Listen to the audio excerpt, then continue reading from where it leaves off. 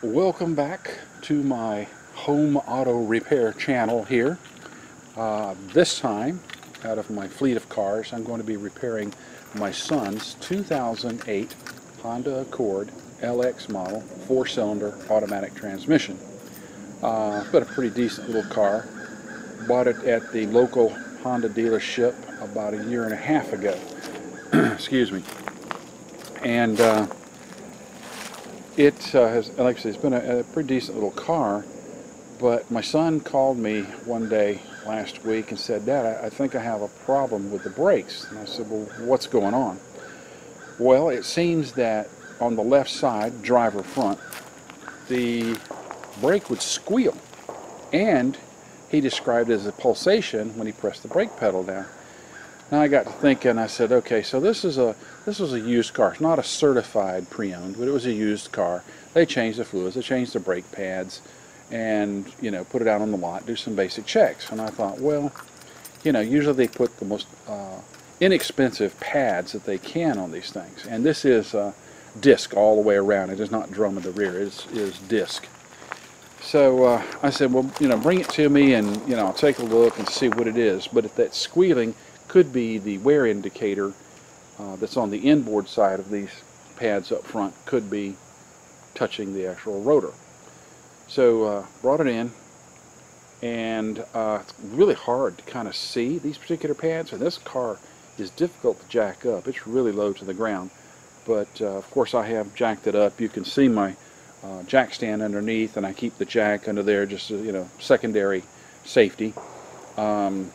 Never rely on just a jack alone. But I jacked this car up, and I took the wheel off and started looking around, and once I got that caliper off, I looked, and that inner pad had worn much more so than the outer pad. I mean, like a third more. The outer pad looked almost brand new. And again, this car, year and a half old, and 70% of your braking's up front. I thought, well, that's kind of odd. There was still some pad life on these pads, but that wear pattern kind of disturbed me. So, I took things apart. I went ahead and took the rotor off. I've decided just to go ahead and do everything from scratch. And new rotors and new pads. I used the Wagner thermoquiets. This thing apparently had some semi-metallic on there because I could see the brake dust. Well, again, I got the pads off, put them side by side, and what I will do is, I've already done that driver's side on, and what I'll be filming is the passenger side. I'll take all 4 pads and put them down on the ground, and we'll make a comparison. But that really wasn't the issue. When I started looking around, of course you pull everything apart and you look around and see what other issues might be there. Well, I noticed that when I turned the caliper around, there was a tear in the boot for the piston. And I said, well, I could do a couple of things. I could go to Honda, and I could get the OEM kit for the the piston, the seal, the dust boot, etc., etc. Well, it's about online I've seen it for $20, so at the local Honda dealership it'd probably be $30 per kit. And I said, well, that would be less expensive, and so I figured I'd try that. So I went ahead and took the caliper off, and I was trying to get the piston out. I couldn't get the piston out. The first indicator was when I put the C-clamp on and tried to move that piston back in, it wouldn't budge. So again, I took it off, and of course on the back side there's a banjo bolt, and that's where the brake fluid goes into that chamber and creates the pressure to push the piston out so you'll stop. I went in there, and they tell you, well, keep the bracket on, put a 2x4, there are all kinds of videos on YouTube about this, put a 2x4 down there, cover things up with the rags, and take your compressed air and blow it from the back, and it'll pop out. Well, I tried and tried and tried. It didn't pop. So first indicator was it wouldn't move in with the C-clamp, because when you move the piston back, when you have the new pads, you do it very slowly. You don't do it quickly. And you've got to watch the fluid in your brake fluid reservoir. Well, it didn't move. Took it on the bench. I even turned it over. I took a punch with a flat end to it and tapped on it lightly. It would not budge. So what happened was that tear in that boot created corrosion, and that corrosion made that piston freeze. And I also noticed too that the boot was old. You can tell when there's a lot of dry rot. The boot was old, so it's probably original. So if it's a 2008, this car was built in 2007, so it's 10 years. I could also feel grit, and I swear it may have been, small metal shavings. So I knew that one was trash, and I decided, like I say, to go ahead and go to AutoZone. I got Duralast caliper and bracket, and the reason I got both, all I needed was the caliper, but if I wanted just the caliper, it was mailed to your house, shipped to your house. So for an extra 10 bucks or so, you got a new bracket and a caliper. So I've already done the driver's side, and I went ahead and I said, well, do I do a kit on that right side? Might save me a little money, but by the time I drive my Honda dealership, that's 25 miles one way, 25 miles back, the amount of time. Oh, to heck with it. Just go ahead and get the new bracket and caliper again. So that's what I'm going to be putting on the passenger side.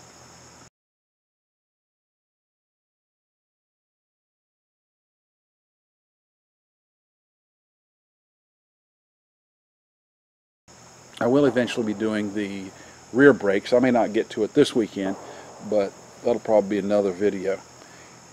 So what I'll do is move this camera over and we'll get started on that passenger side.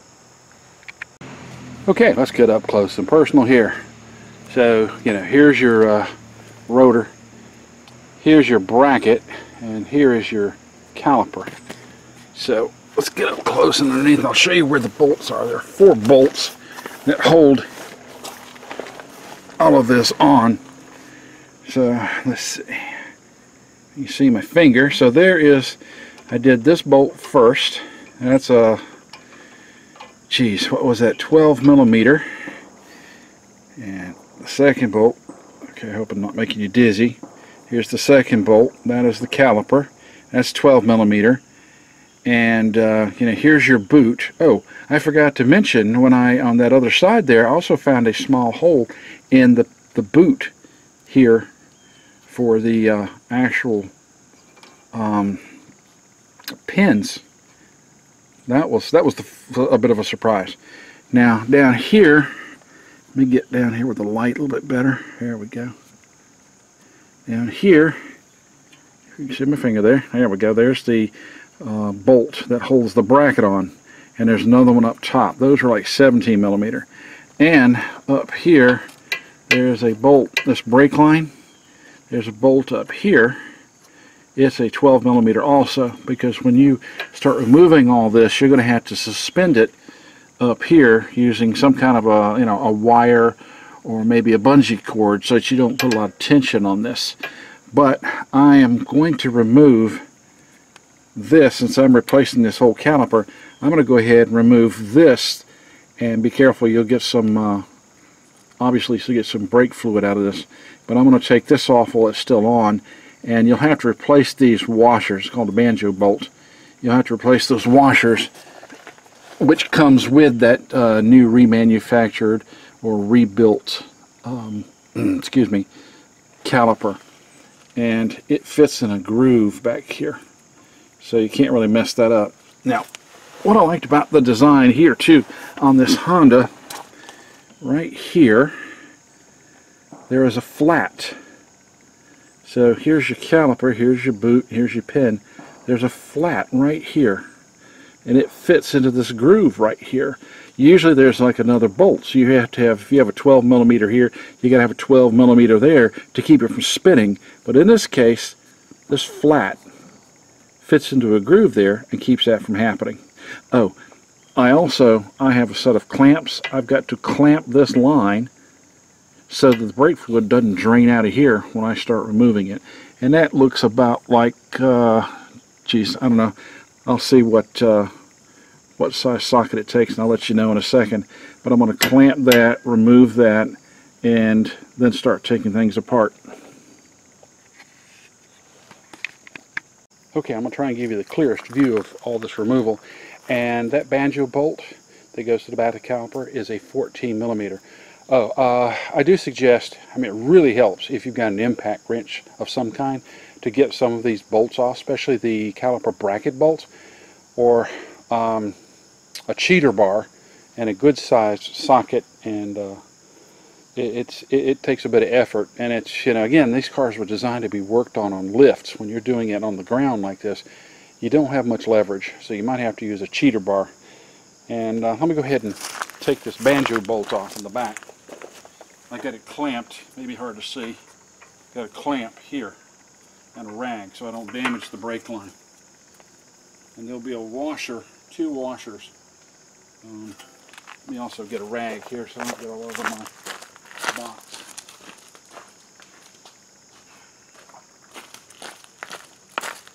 It's going to drip a little bit.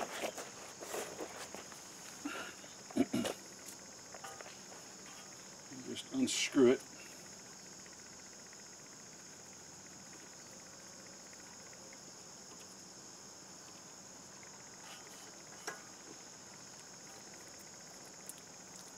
This banjo bolt, you'll know, is a little bit different than the rest of the bolts because it has an actual hole in it. So there's a washer on each side. And let's see if I can get a close-up of that.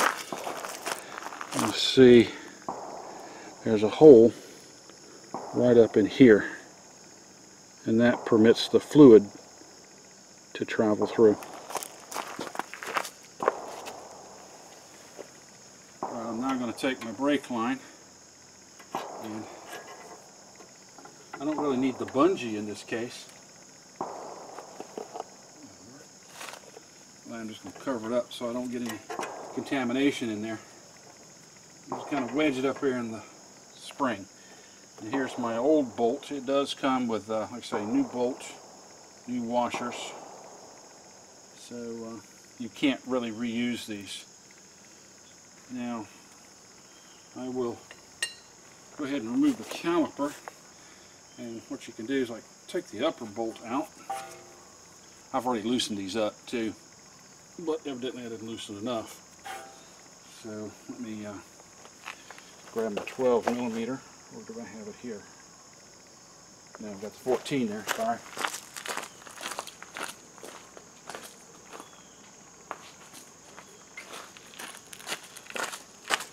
That's when you need an assistant. Alright.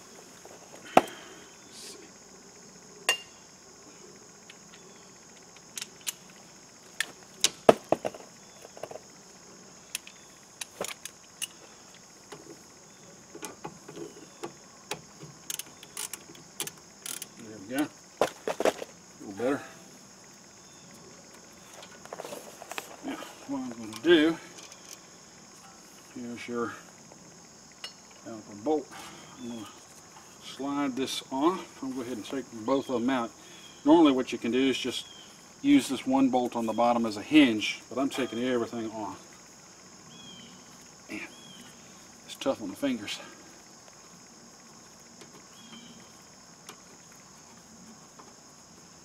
Yeah. I also, with all my bolts, because there's so much galling over time, I just go ahead and take a Dremel tool, a little wire brush on it, and clean them up. I'm going to go ahead. Now I've already, under the hood here, I have loosened the cap on the brake fluid reservoir, and so I don't forget when I start pushing the piston back in, if I have to push the piston back in, so it won't overflow on me. Gently remove the actual caliper. There we go. Whoop. Not heeding my own advice. Alright, so here's where the banjo bolt goes. Let me see if I'm in the lot right there. That's where the banjo bolt goes. The piston's in here. And when you put the brake line back on, you'll see that groove right there. And that's where it'll fit. Now, again, when you see the photograph that I'll show you on that previous one, that boot right in there was torn. Very, very torn. And so all that corrosion got in there. Oops, dripping again. Alright, let me clean up my mess here and I'll be right back. Okay, so we're going to remove this rotor. Now, Honda has this design in most cases. Instead of a free-floating rotor, they put 2 Phillips head machine screws in there, which can sometimes get rusted. Use a little PB blaster if you have to, but trying to manhandle it with just a Phillips screwdriver will not always work. So I have the impact screwdriver, which is great to have. Let's see if we can get that focused. Let me back it up. And you have various tips, but we're going to knock these out. Let me show you. You can see the actual Phillips head there. Put the correct tip in there and bang it, and turn it at the same time. Of course, that did it the first time. I'll take it. Oh, this one's been marred up a little bit.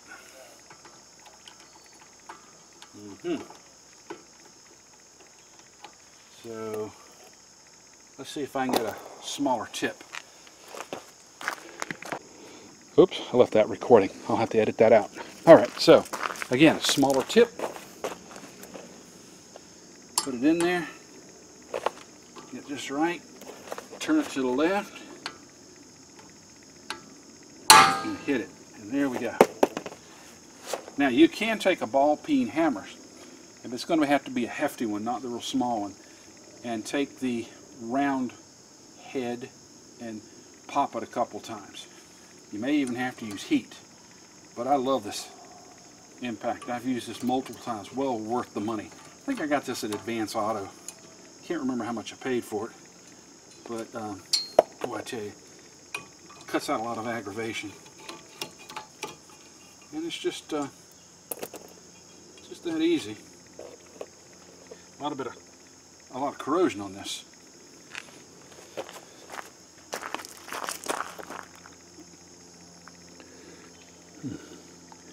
Can't tell if I'm focusing or not. Let's back it up a little. A little intense. Use my hand. Okay, see that white discoloration? Bit of corrosion. Alright, let's take the rotor off.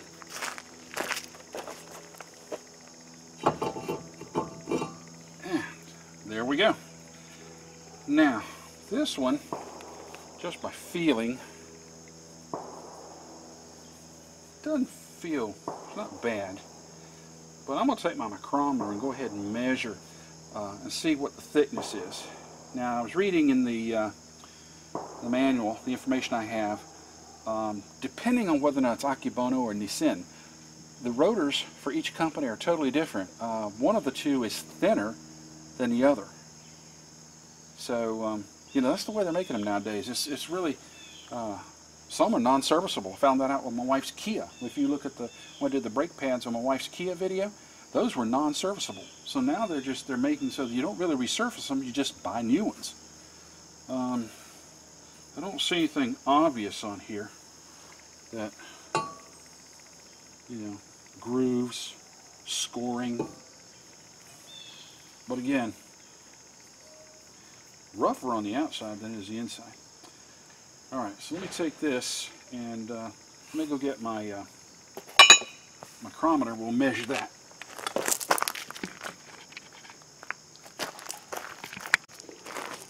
Okay, so I've got my micrometer here. Let's see if everything will be in the frame there.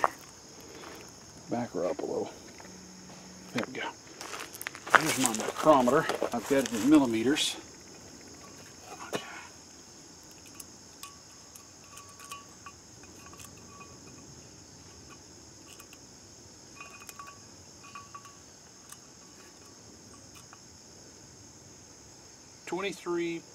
.8.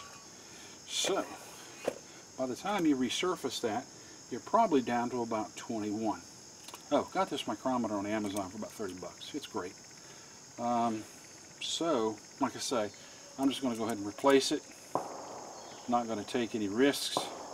I'm going to go ahead and clean this up with my brake clean and check the boots and see if there's anything leaking anywhere in there. So again, I'll be back. All right, not much to this part here. I went ahead and took the old rotor off. This is the new rotor. I got this from Advanced Auto Parts. Let me give you the part number. They tell me too, if you notice it's painted here and here. They tell me that they're phasing the old stuff out and starting to do that because there are so many open rims nowadays.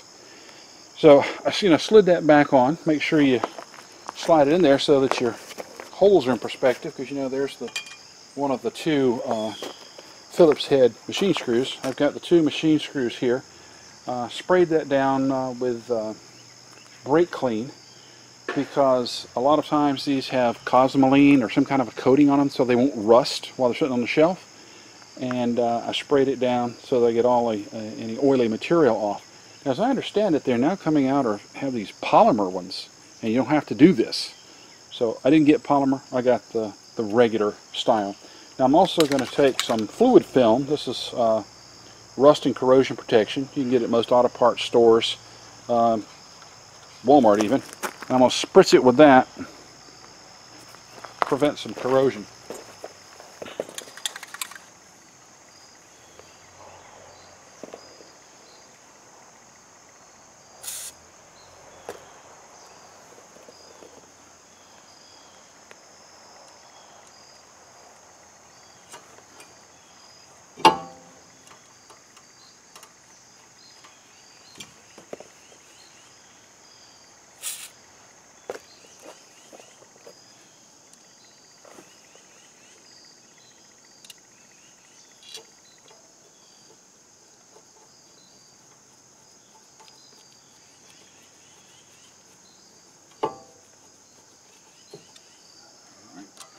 Firm these up a little bit. Now I'm going to pretend I'm an impact wrench. Ugga dugga. One ugga dugga. Alright, so the next thing to do is work on getting the pads into the bracket and the caliper. So let me clean up and let me show you the new caliper here. It comes with all the hardware. You've got the metal guides here. Got the metal guides. Here's the new remanufactured caliper and bracket. That's where the banjo bolt goes. 2 pins. So let me work on that next. So I had to take a little break and ended up for the evening, and I'm back out this morning. And I just wanted to read you some of the part numbers here. I forgot to do that last night. So the two front rotors I got are CarQuest Platinums. Got those from Advance. Here we go. And here's the they're painted rotors. YH145232P. Now the rebuilt bracket and caliper are Duralast, came from AutoZone. 19B2661. Again, this is the front only that I'm working on.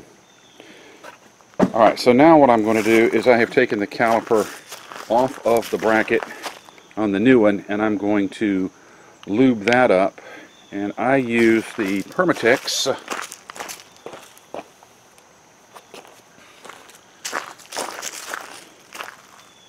Ceramic Extreme, the purple stuff, brake parts lubricant. I think it was like $18, rather pricey, but it'll last you forever.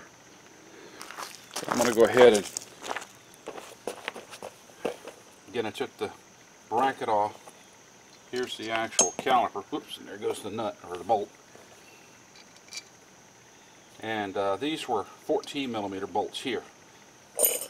Here's your hardware. So I'm going to put just a little bit where the hardware is going to attach.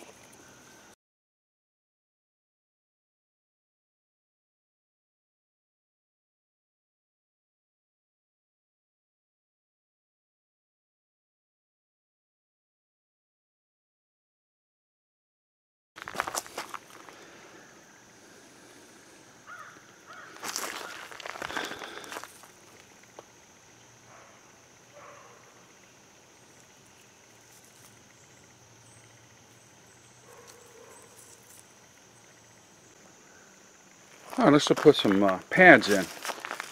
Now, oh, part number. These again are the front pads, which are different than the rear pads. I like to use the Thermoquiets by Wagner because they're ceramic. QC914 Thermoquiets, Wagner. Got them Advance Auto. I like Advance Auto because I can throw in those coupon codes, coupon, depending on where you come from, coupon codes, and you can get a discount. I've lucked out. I have a friend who works at one of the stores, and I can actually get the commercial price, which saves me even more. Now, I'm going to apply a little more of the ceramic grease to it, and remember that the wear indicator will go inboard. That's the wear indicator. That's what I thought was the major problem to begin with, that the pads had worn out so much that the wear indicator was striking the rotor. I was wrong.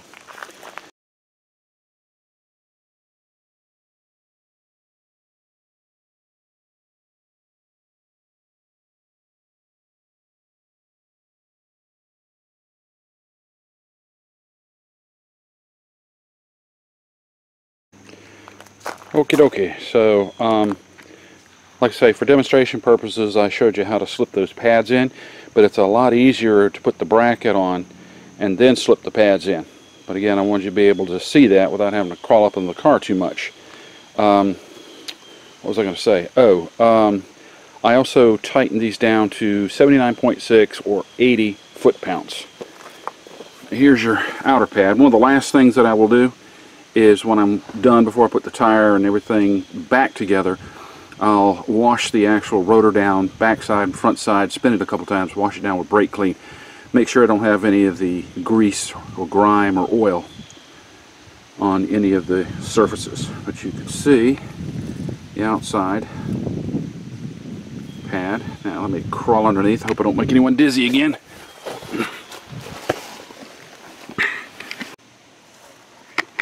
Okay, so I've tightened everything down. Don't forget I use that fluid film on all the bolts to prevent corrosion. Now, if you look very closely, again, here's the, make sure that this is in its proper perspective here. See how it fits against the boss here? Nice and flat. Make sure it's the same underneath. So again, 80 foot-pounds on the bracket, 37 on the actual bolts to the pins.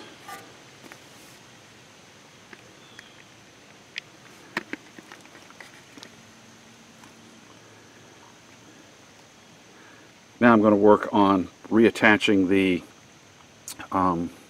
banjo bolt on the rear. So it'll be washer, then the brake hose, washer, and then the head of the bolt. Okay, so here's the banjo bolt, and you'll see I have a copper washer on this side, which will be inserted into the caliper, and a copper washer on this side. I did not use fluid film on this because there's a hole. Let's see if I can find the old, to permit fluid transfer. So I did not use fluid film on those threads, and got to be a little careful too, because oops, got my finger in the way there. One of the washers was still stuck on there, so I popped that off. So now I'm going to, boy, bad English today. I'm going to go ahead and insert this and tighten it up. It'll be 26 foot-pounds, and show you how it fits in the groove. Okie dokie. I have things tightened up. Now that was an 11 millimeter bolt. See how it's in that groove? My finger there. See, it's in the groove. That's what holds it in place. Make sure that things aren't twisted. So let's back it off a little bit. Follow the line up. And try and get the bright light out of it. Now we'll come around like so. You see I've got it clamped off. Don't forget to put your attachment here. That was a 12 millimeter bolt there. That's your bracket to hold things in place. Don't forget, that was on like 16 foot-pounds. Again, a 12mm bolt. Not much more than a spark plug. You don't want to strip it out. And you can see I have it clamped. Now, I'm going to do one other thing. I really don't have to bleed this per se, because the only thing that is void of any fluid was the chamber here. So, a couple of ways you can do this. Let's back up a little bit. But I saw a tip. I think this was Eric O had gotten this tip. Eric O from South Main Auto had gotten this tip from somebody else. You know, when you undo your bleeder screw, which is a 10mm, and you have somebody pump and push, you'll get air bubbles. Now you're trying to get the air out of the system, but what will happen is, because these threads do leak a little air when they're unscrewed, you get kind of a false reading. So the trick there is, take your bleeder out, put a little grease on the threads, then put it back in, and that seals it, and you don't get that artificial bubbling, because it'll drive you bananas. You'll go, come on now, I know I've got the air out of the system. Really? This is not working today. Must be the phase of the moon, solar flare, full moon, whatever. But I'm going to put a little grease around here. So I'm going to remove it and put a little grease, put it back in, and then I have one of those little Mighty Vacs. So what I'll do is I will undo the clamp, I'll have my Mighty Vac on, and I'll pull the air into the little container. Now another trick that you can do is you take your, say, your brake fluid. Of course the cap is off everything. But another trick I was told is take your bottle of brake fluid, put your finger of it, turn it upside down and put it into the brake reservoir this way. Let your finger off. And that will automatically fill up your reservoir as you bleed the brake system. But be careful, if you spill brake fluid on your paint, make sure you clean it up quickly, because it will eat through your paint. Then put your finger back on it, turn it back over. Well, again, I'm not really having to bleed that much, just that area. I'm going to use my Mighty Vac. Be right back. Well, let's give this a shot. Okay, so I've got my little Mighty Vac hooked up. And notice there's a little container between the vac and the actual suction unit. I made a mistake one time, wasn't paying attention, sucked the brake fluid up in here and ruined the Mighty Vac. So, let's see, we're going to undo the bleeder valve a little bit, hold that upright, and we'll just create a little bit of vacuum here. The brake fluid reservoir cap is off. I have plenty of fluid. I got about 15mm of mercury right on it, pressure right on it right now. Let's see.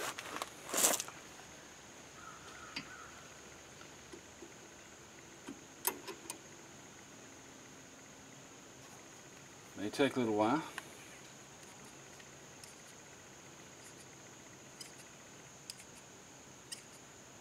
Okay, got to fill up that little chamber.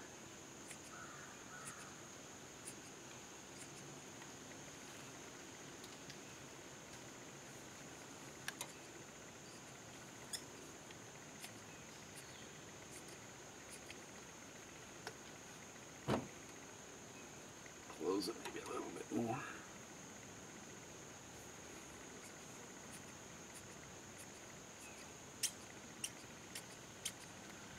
Wow, I'm not getting anything. A little bit more.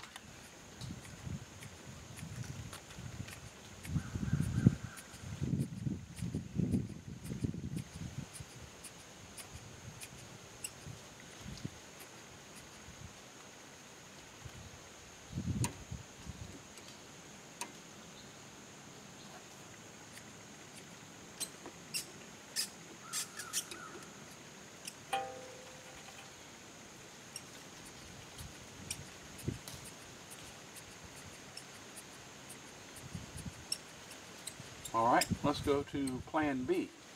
It worked fine on the other side, and of course when you put it on camera, things aren't working well. So, let me try this again. Maybe I have a leak in the system here.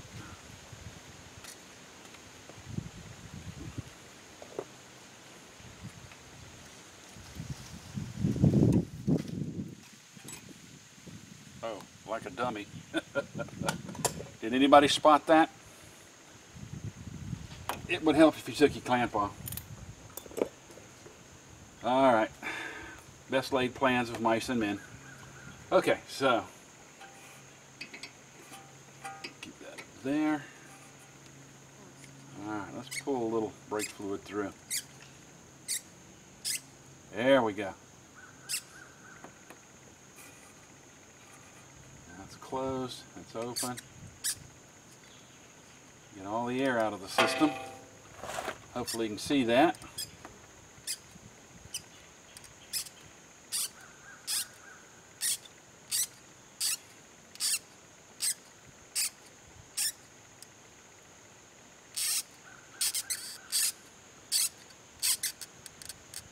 Tighten it a little.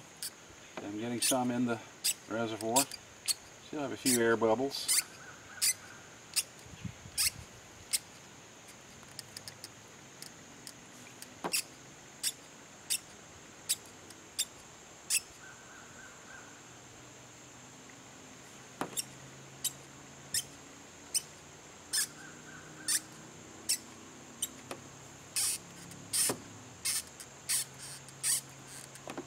And granted, there are a few leaks in this tubing. It's not perfect. But I am pulling fluid through. There you go. There you go. Pull a couple ounces through. Alright, stop it there. Let's check the reservoir.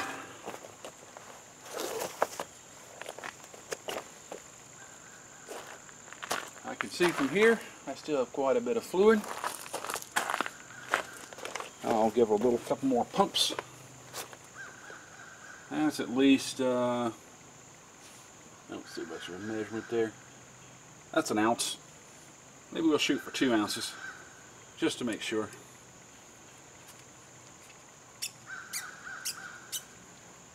Again.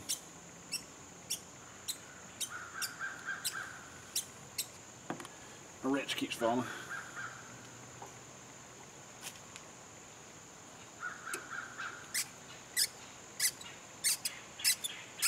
Not as much air, not as many bubbles.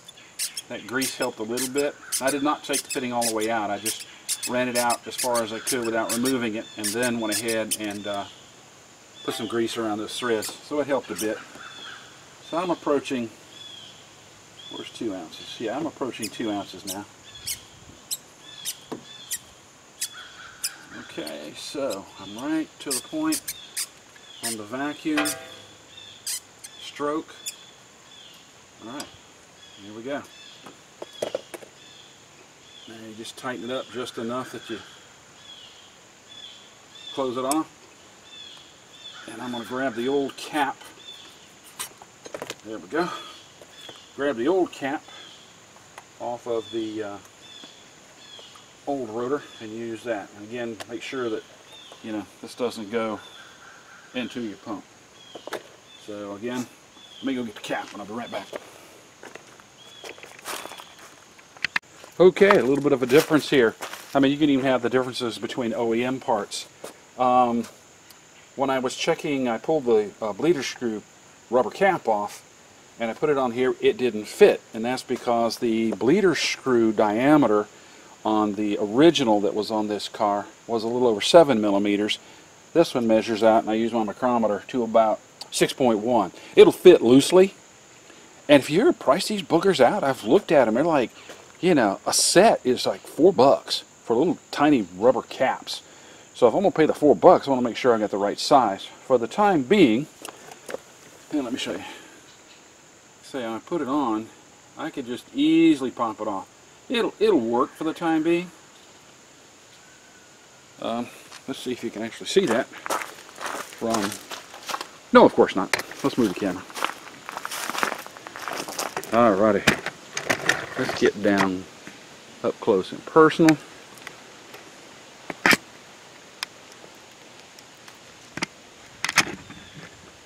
Okay, get some light on the subject. Right there. And it's not as tight as the other one, but it'll do. It'll do. I like to keep the dust and dirt out. Alright, so let's think about this. Everything that we've done Double check, triple check. So I have put in all the correct bolts. I have done the bracket bolts, which are 37 foot-pound, I'm sorry, 79.6 or 80 foot-pounds. The caliper bolts, in this case, these were the thicker style. I found out the Akebono have like an 8mm bolt back here for caliper bolts. God, it's tiny. And the Nissin happened to be like a 10. Well, I think this one was a little bit larger. Again, aftermarket, and then changes on the production line as it occurs. So everything's torqued down. I've got my pads in, lubed. I'm going to spray this down one more time with a little bit of brake clean on both sides, make sure I don't have any of the residual brake grease or anything. I use fluid film on all my bolts to prevent corrosion for everything except the banjo. The banjo was in that 26, 27 foot-pound range. Caliper bolts were 37. I went ahead and bled just that chamber, and again, there's not going to be a lot of air getting this way simply because I got the car tilted up. And don't forget to undo your clamp so that you can actually bleed the system. Make sure that your hose is in the proper position. So I'm double checking. I'll compare it to the other side. Everything's tightened down. I did double check all my boots and stuff. That's how I discovered that the piston boot on the other side was bad. And like I said, I got the entire setup, the caliper and the bracket remanufactured stuff. I think it was like, if I didn't mention it, was like $60, and then I got to take this core back because that's like $45. So it was like a little over $100. So I'll take the core back, and it'll bring it down to about 60 bucks each. I actually got the rotors again. I was able to get a commercial price for like 37.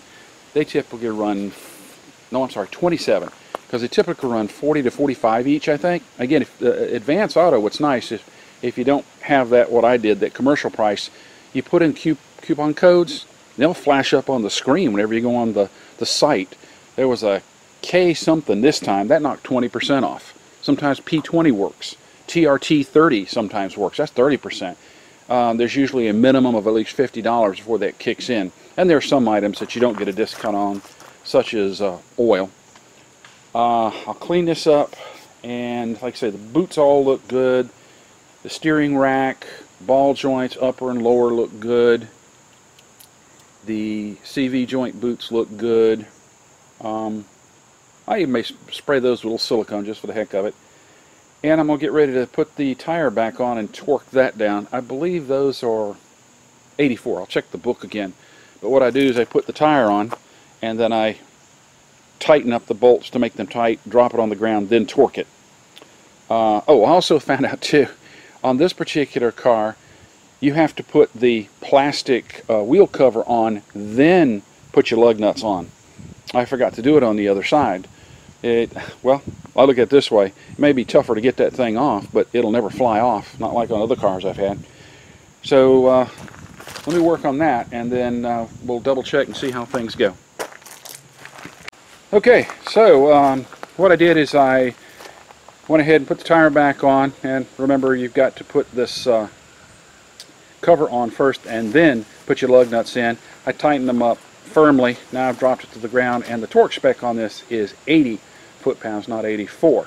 And so I'll torque it with it on the ground. And then I'm going to go to the other side and do the same thing because I forgot to put the cover on.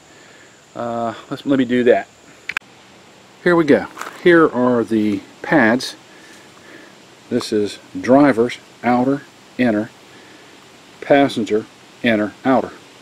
So look at the difference in thickness. Pretty substantial. Even the inner pad of the passenger side was worn a bit thin too. Now, part numbers. Again, see if I can read these. Put my glasses down. Ouch. Part number looks like PBF882-FF, and then something else over here, 401-3261A1. Might be Honda, might not be Honda. I couldn't tell you. Again, I looked up these numbers. and it didn't register anywhere. Here's the old caliper, and here's the old, caliper bracket. Here's the old caliper. Now I was able to push the piston back in quite easily with a C-clamp. I put an old pad here, took a C-clamp and pushed it in, so it had not seized like the other one. So I'll send it back and get my $45. That'll be the core charge. But as you can see, those pads, substantial wear on the inside. Again, on that driver's side was the worst with that seized piston. So to complete this job, the folks at Wagner recommend that once you get the pads on, of course before we drive anywhere, we've pumped the brakes up. Emergency brake was on, pump the brakes up, make sure everything is in good working order. Then we'll take it down the road, and they recommend that you drive at about 30 miles an hour and then do a quick braking. Not enough if you want to squeal the tires, but a quick braking. So what you get up to 30 miles an hour, do that at least 15 to 20 times. Luckily I live on a street that I can do that and then go around a loop on the other side of the road that I can continuously get up to 30 miles an hour, push the brake, stop, and do it again. So that'll be the break-in according to Wagner.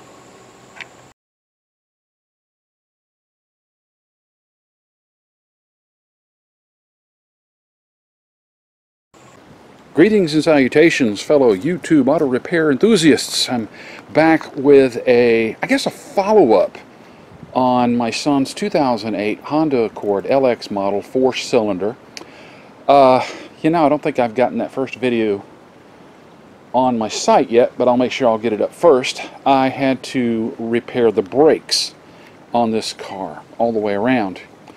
And long story short, the front calipers had to be replaced because one of the pistons was actually seized.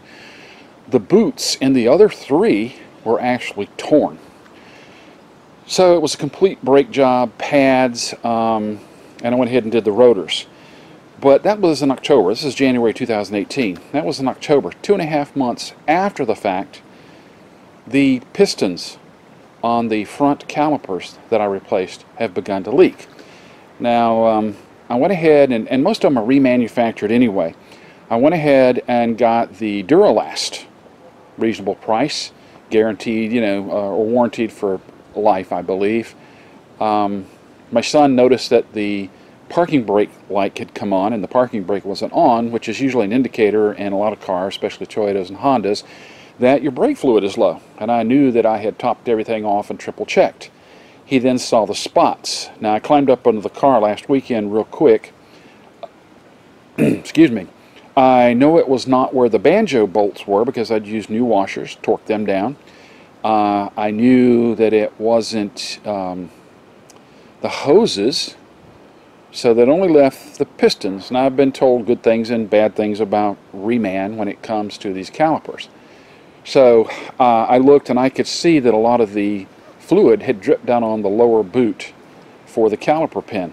So that told me that's most likely a leaking cylinder.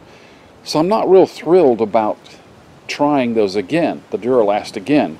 But the problem is you have to take the cores in, or the old ones in, to get the good price. Otherwise you have to pay extra. So I don't know what I'm going to do at this point. I'm probably going to call the store and say, hey, listen, you know, I've got the receipt. I bought these. They didn't last 2.5 months. And I think you can understand my frustration. I don't want to use them again. What's the policy? So then the next choice is, what do I go to? So I think I'll try the Napa in this case.